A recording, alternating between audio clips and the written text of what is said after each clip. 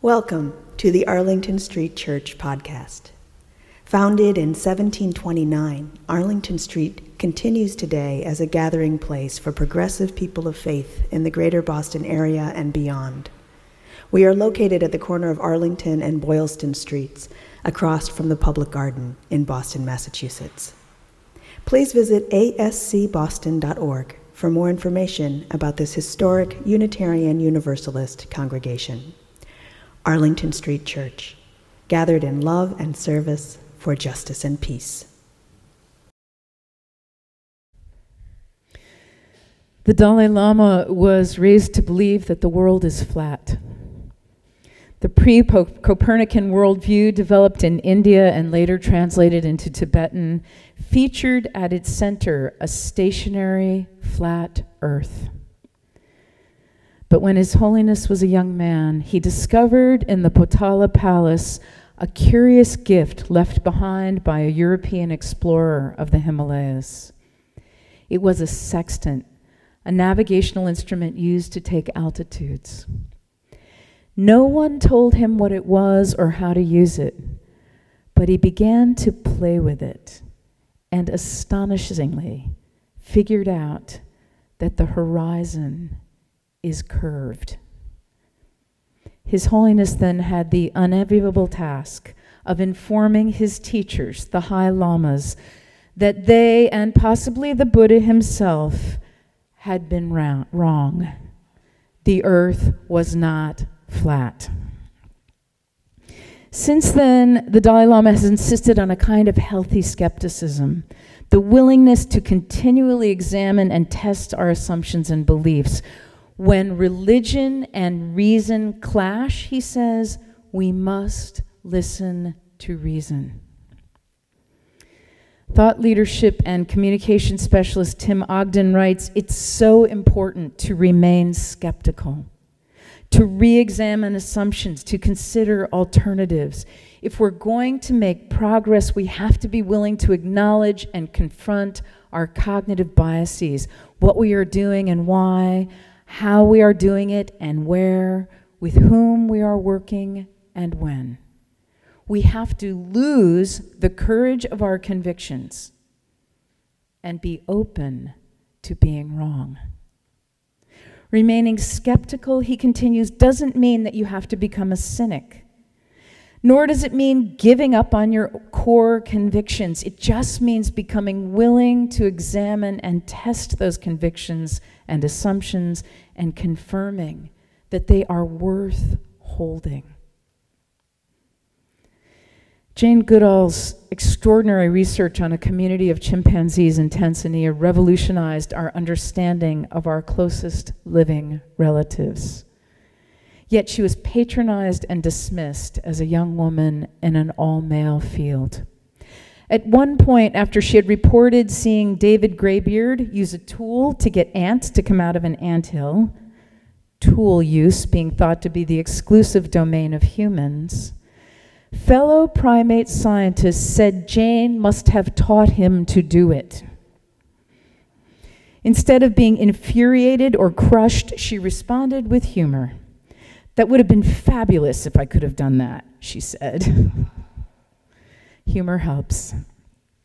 But, she adds, she simply knew she was right, and her critics were wrong. Asked where she found the patience to deal with them, she replies, my mother always taught me that if people don't agree with you, the important thing is to listen to them.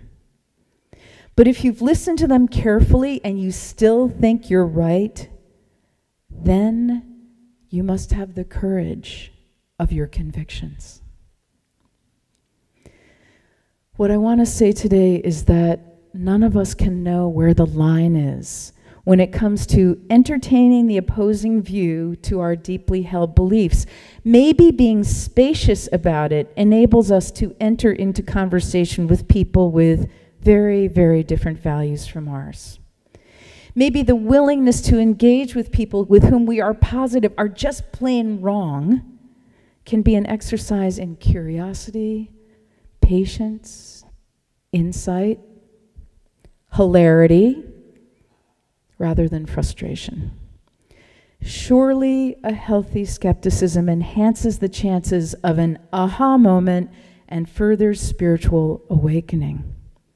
But above all, we are called to live by the directives of the moral compass that is set in the bedrock of our souls. I've been thinking about a doctor whose courage and convictions were sorely tested when he was still a young man. I love this. I'm going to tell you his story.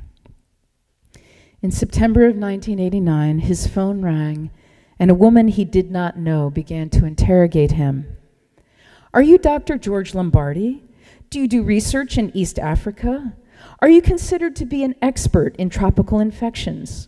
Would you consider yourself to be an expert in hemorrhagic fevers?"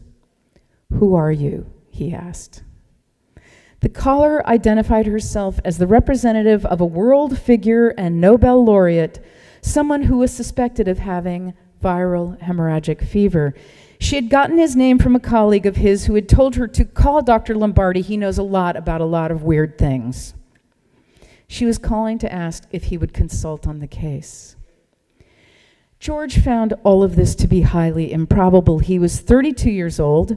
He had just opened his office. He had no patience.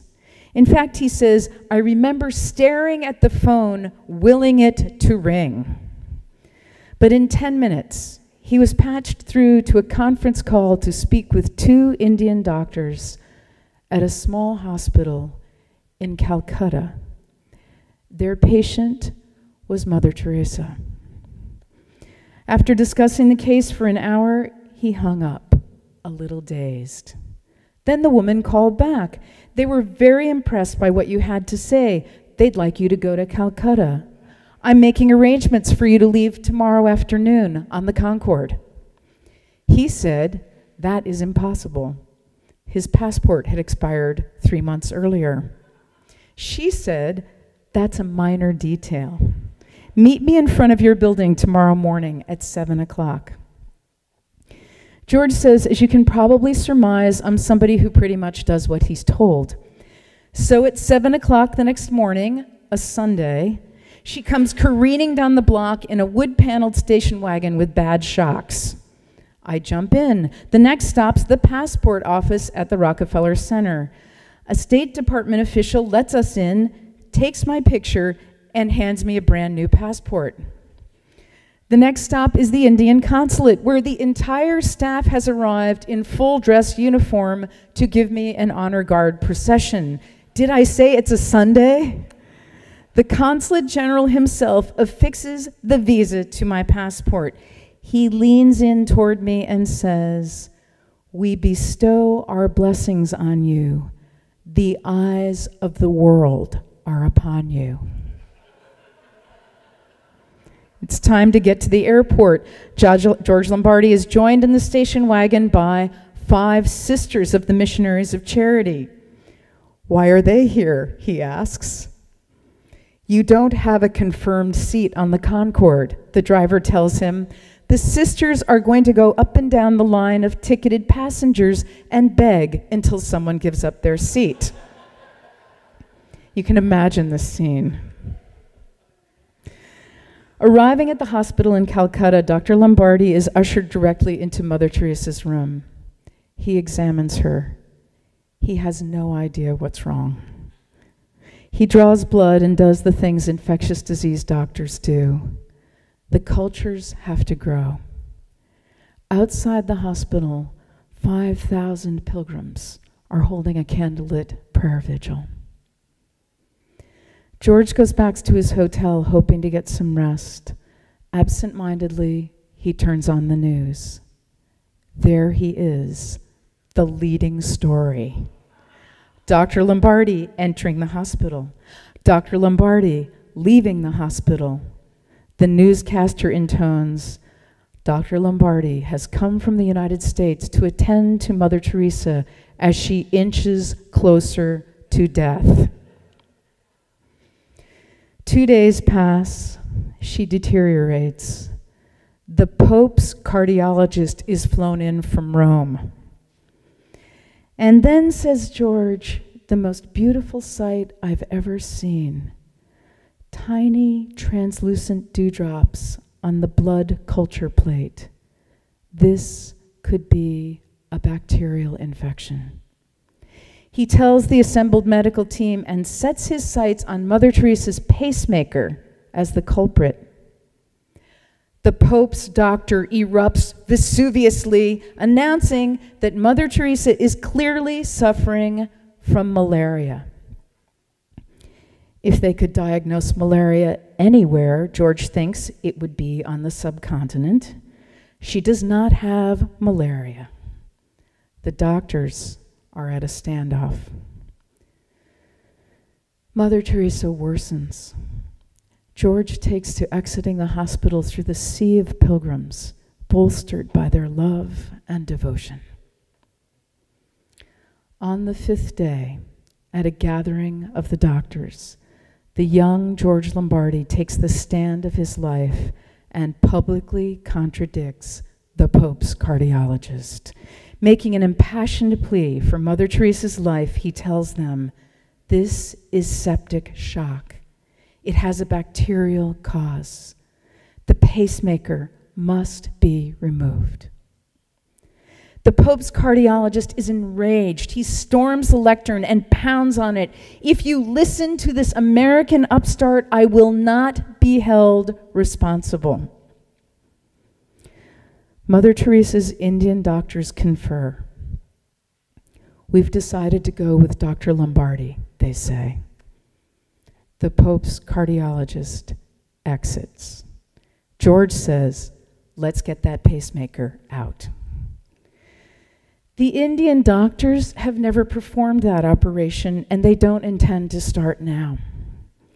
George Lombardi banishes the nuns, attending to his patient with a single nurse, and removes the pacemaker box. All that remains is the wire that has been tethered into place in her right ventricle, the infected wire that is killing her. He twists it and turns it. It has to come out. It will not budge. And in the most surreal moment of his life, Dr. Lombardi finds himself saying a prayer to Mother Teresa, for Mother Teresa. The wire lets go. And then very soon, her fever breaks. She wakes up. She is sitting in a chair eating. She is going to survive.